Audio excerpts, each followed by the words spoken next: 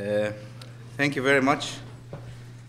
And thank you all for being here at this hour of the evening after a very long day, after this wonderful meal, which makes me feel that anything I'm going to say right now, I'm going to get away with, so because, so this is kind of a relief, Whatever I'm going to say is going to be fine with you. I'm going to talk about the topic that we've been talking about one session after the other, the New Egypt challenges and achievements. And because I knew that I was going to give this after 9 p.m., I thought it would be safer that I write down what I was going to say, so just to read it, hopefully not to fall asleep in the middle of the speech. Ladies and gentlemen, please allow me first to express my deepest appreciation and gratitude for being invited to address this distinguished gathering. It is indeed an honor and a privilege for me to give this keynote speech. I'm also much honored to be talking from this platform, the historic Apollo Hall. And I'm keen to be talking and seize this opportunity to provide you with a real image, from my perspective, of course, about the challenges Egypt is facing, what we have achieved thus far, as well as our aims and objectives in order to fulfill the aspirations of the Egyptian people in freedom, stability, and prosperity. I'm also eager to convey Egypt's new vision towards its relations with the international community after the Egyptian revolution. As you may allow me to say that Egypt, as well as other Arab Spring countries, resided under autocracy for many decades. Unfortunately, when democracy and freedom were spreading in many countries across the globe, especially in Eastern Europe, after the end of the Cold War, authoritarianism was, I know how it is written, but I don't know how to pronounce it, so being authoritative, it means, was consolidating itself in many other spots, including some Arab countries. The Egyptian, Yemeni, Libyan, Tunisian, and Syrian regimes were investing heavily in their security apparatus to avoid any snowballing democratization that may be incited by this marvelous and sweeping wave of change. These regimes missed many golden opportunities to initiate extensive political and economic reforms and made the wrong choice to strengthen their grip on power through systematic exclusion and repression. Since the toppling of the oppressive regime in Egypt, as well as in other Arab Spring countries, we were conscious that the way forward will not be smooth, but we believed that the clock can never be set back, and that the positive energy unleashed by the people who arose independently in Tahrir Square and throughout the Arab world has the capability of turning the challenges we face into opportunities, the fears that grip us into hope. Unlike many believe,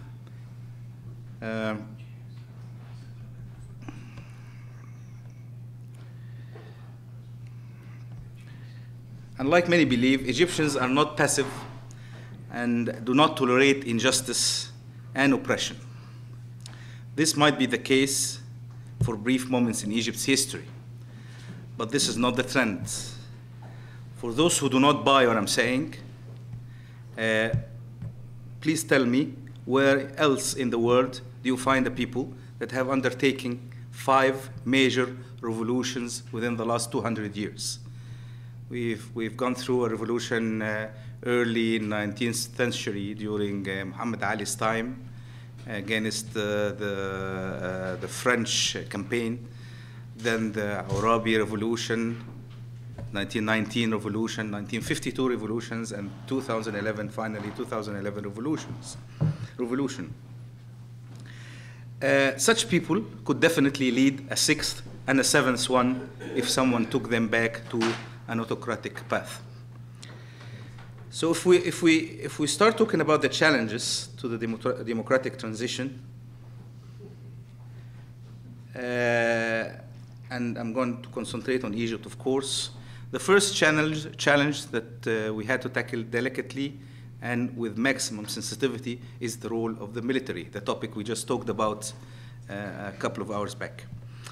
We have seen two different models of the military intervening in politics during the Arab revolutions. The first in Egypt and Tunisia, and the second in Libya, Yemen, and Syria. The presence of the army in the political life during the early phases of transition was a fact and necessity. Both Egypt and Tunisia were able to manage efficiently this situation and restored the civilian order thanks to the professionalism and awareness of the military institutions in both countries. On the other hand, we witnessed devastating results on how regime can use its army against his own people in Libya and Syria. Putting the foundations for a clear, sustainable, professional civil-military relations is an issue that we have to address thoroughly to consolidate the civilian aspect of the state. Yet, it may take some time for this framework to mature and develop.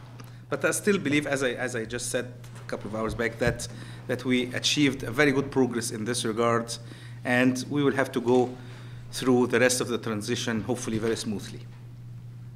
The second set of challenges related to the problems inherited from the previous regimes, especially the rampant corruption and the violation of human rights. Such a situation, unfortunately, affected all the structures of our institutions. The institutional decay that spread widely, if not handled and dealt with swiftly, may jeopardize the whole transition process and causes regression. That is why the most urgent task of the newly elected leadership is to rebuild democratic institutions, to act in a more transparent and accountable manner so that we can achieve the good governance that we are aspiring to. This is a priority for us. The third set of challenges comes from the fact that the Egyptian revolution, as any other revolution, has its enemies. Counter-revolutionary forces and remnants of the previous regime, penetrating throughout the state, constituting what we term as the deep state. We borrowed that term from our Turkish friends. As well as other external actors, are fueling unrest and to destabilize the country and derail the democratic process by using illicit money used to finance illegal violent activities. In the same context, we are facing a serious challenge by some irresponsible media outlets, adopting, in our views, subjective rather than objective positions. This does not mean that the administration is above criticism. On the contrary, criticism is, and differences in opinion are, definitely acceptable as long as they are substantiated. Unfortunately, some outlets misuse the value of freedom, which the administration upholds, and act against all norms, ethics, and codes of conduct in a way that does not even occur in any democratic country and without being held accountable for their black propaganda. What is more surprising and even disappointing is that some of the media have provided cover for provoking violence, inciting hatred, and avoided condemning violence explicitly.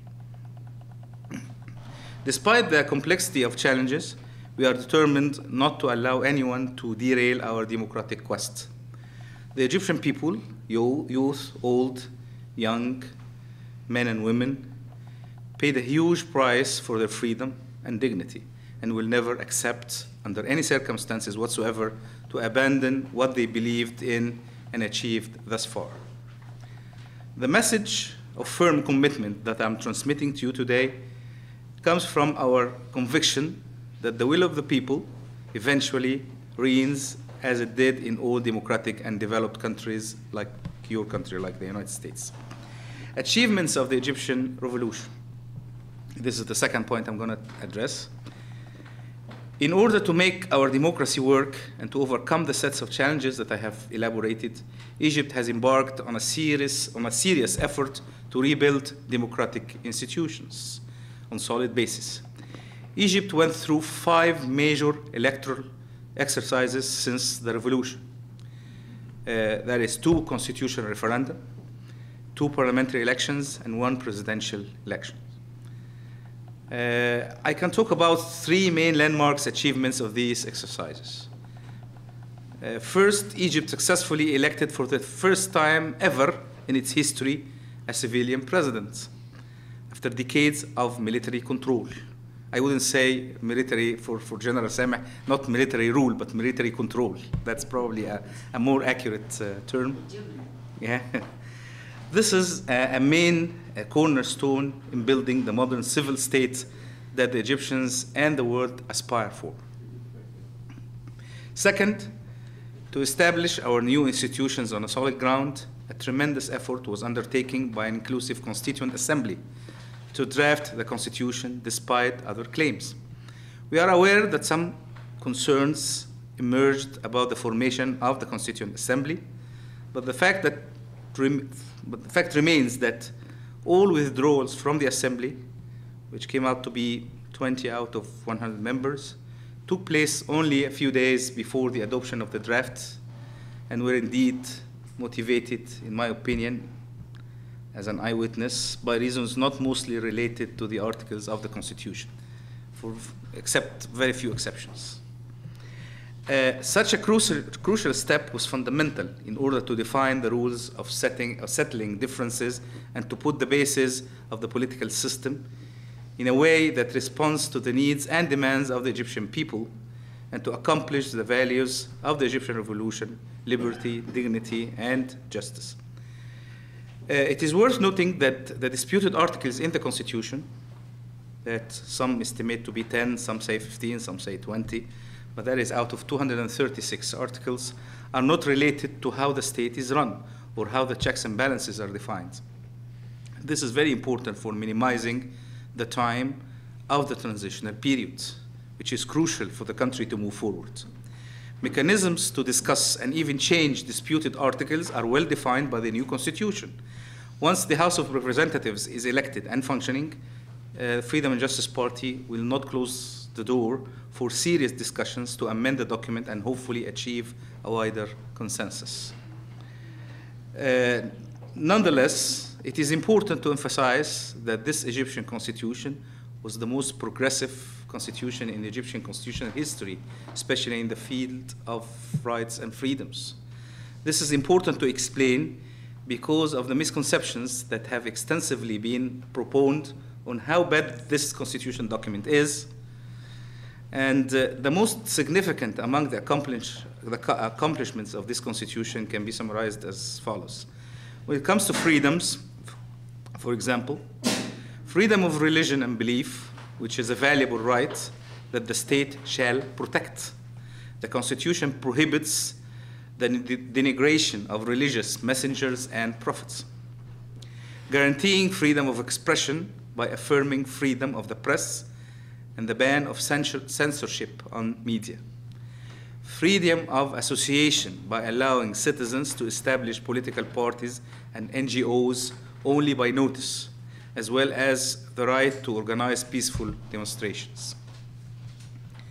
When it comes to the rights, the Constitution preserved and promoted rights in many articles. Women's rights, for example, and empowering women is also a pillar of the Constitution. The new Constitution guarantees equal opportunity for all, male and female citizens, without discrimination. State-sponsored child care services, as well as constitutionally enshrining the rights of women who are divorced, widowed, or single breadwinners. The issue of political participation of women after the revolution is considered of great importance.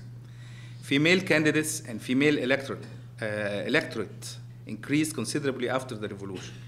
We know that there are concerns regarding some criminal acts of violence and harassment against women.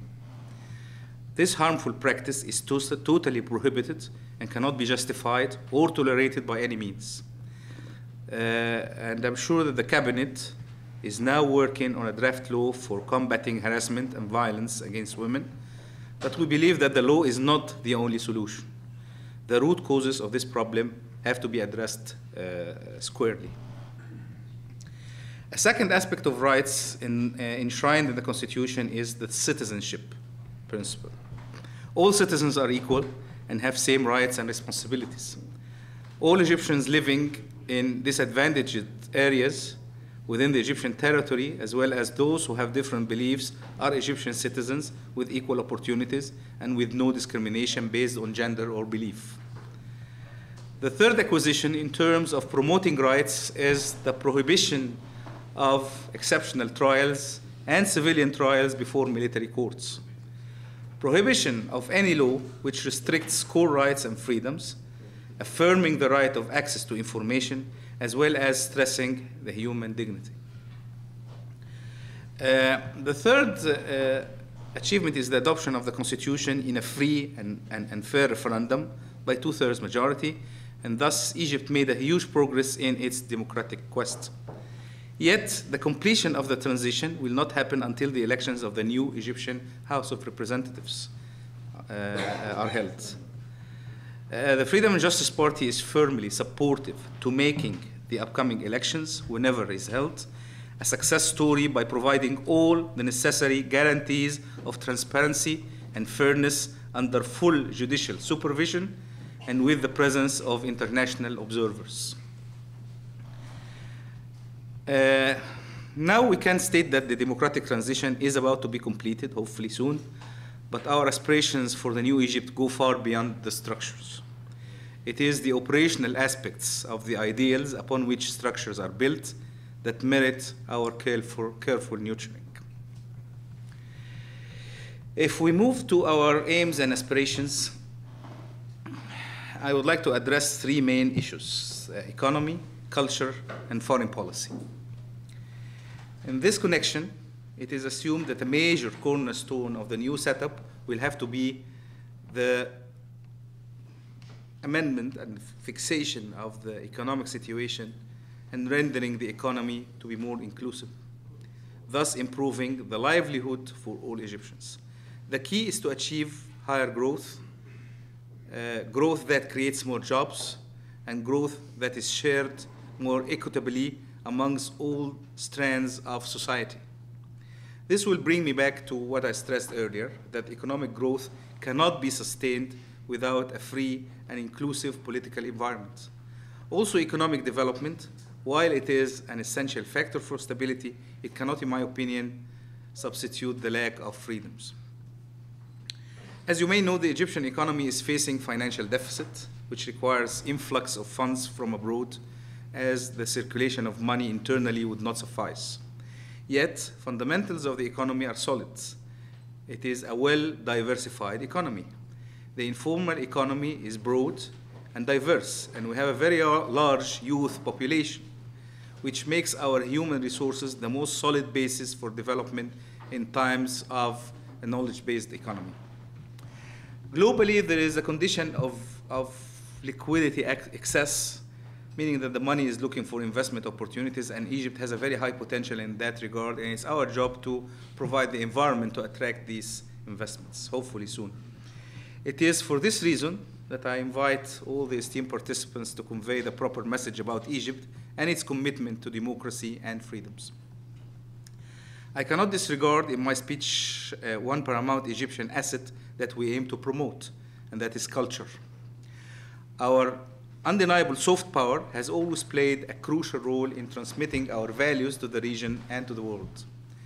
We are counting on this channel and investing in it to transmit our new vision based on the values that emerged after the revolution. We are striving through our model to achieve better understanding among cultures and civilizations and to bridge any gap that exists due to stereotypes. However, we clearly believe that during our quest to find and widen common grounds, we shall also respect the cultural peculiarities of our societies. In this cultural context, I need to raise one specific issue that clearly emerged from the Arab Spring, which is the role of the so-called political Islam. This new dimension that was included in the political equation proved its weight and consolidated its position within the transitional political spectrum and created a new momentum for the political dynamics. We believe that this new dimension is enrichment to the political life. And we are committed to prove the ability not only of the coexistence, but also to cooperate constructively with other political actors. Exercising politics is not new to political Islam, especially in Egypt. However, exercising leadership is indeed new, and that is why we are open to engage all possible stakeholders in this vital political process. Political Islam has been systematically excluded and demonized, and thus we will not commit this sin with anybody else. Now the question that imposes itself is about the contribution that the values of Islam can bring to humanity. Our task to promote a new paradigm is not an easy one, especially with the existence of some negative prejudices. The religious component of all civilizations represents indeed a safety net for our shared human values within the broader context of diversity. This means that one specific set of cultural values cannot be imposed, but it should rather interact and engage with other cultures to ensure global harmony. What we propose is a new model based on the ideas, beliefs, and values entrenched in our norms and traditions.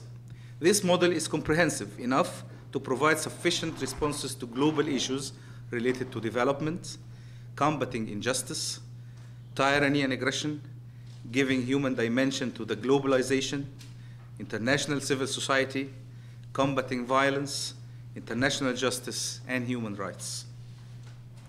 We firmly believe that it is only by a genuine, responsible, and objective attitude that we can contribute together in exploring new avenues of cooperation. We trust that the great system of values that are built and consolidated the democracy in your country shall serve as a bridge of understanding and mutual respect. Can we work together to achieve our mutual interests and prosperity? Certainly. Can we succeed? Definitely. Now I'm going to shift to Egypt's new foreign policy. And since the new administration assumed its duties on July 1st, 2012, a new Egyptian foreign policy has emerged based on a solid knowledge and facts about the Egyptian national interests. This new vision has been under formulation since the establishment of the Freedom and Justice Party back in June 2011. It has been under continuous development since then, and it has started to extensively see the light under the Second Egyptian Republic. Egypt's envisaged new foreign policy is balanced, robust, and capable of fulfilling the aspirations of the Egyptian people. It is a comprehensive policy that identifies challenges and interests of Egypt and is flexible enough to formulate creative responses in order to reach viable solutions while preserving national, regional, and international security and stability. More important, the core characteristics of this policy are the enriched values of justice, dignity, and freedom inspired by the glorious Egyptian revolution. It is with this values-based approach that we seek to contribute constructively to human development and world prosperity. We aim at reaching a new positioning for Egypt within the region and the world. The new foreign policy is also multi-layered. It does not limit its actions to its geographical proximity, but it goes beyond that in order to strengthen relations with all responsible actors of the international community.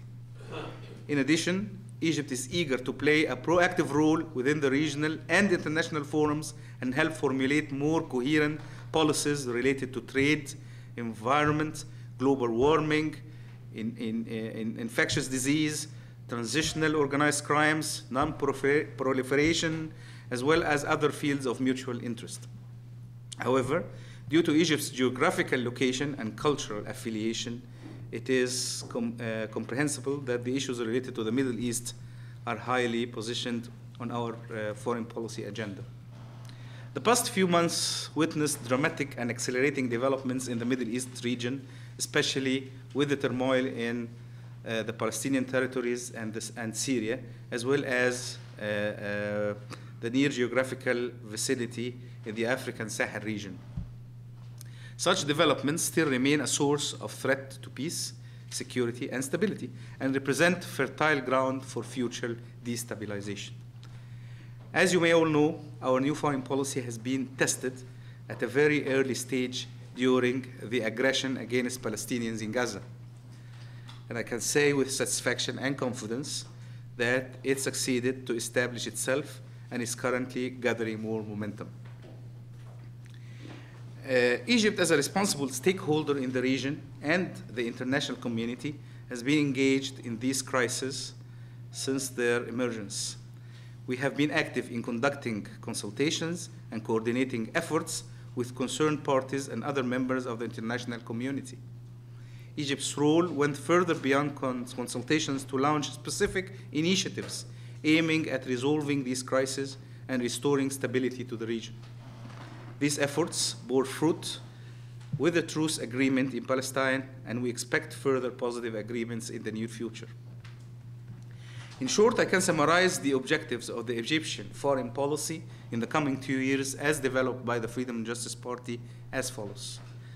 Actually, 4 main objectives. The first one is the support of domestic growth and help getting Egypt out of the financial crisis. This is number 1 objective. Number 2, preservation of Egyptian national security. Number 3, achievement of balance, independence, and political impacts in foreign relations. And the 4th objective is the presentation of our civilization project as an international reference through which leadership can be achieved. I have much more I wish to say regarding the Egyptian foreign policy, especially the Middle East peace process, Syria and Iran. However, due to time limitation, I will be happy to elaborate more on these topics through discussions, if any, and during the rest of the events for tomorrow and the day after. And thank you very much for your kind attention.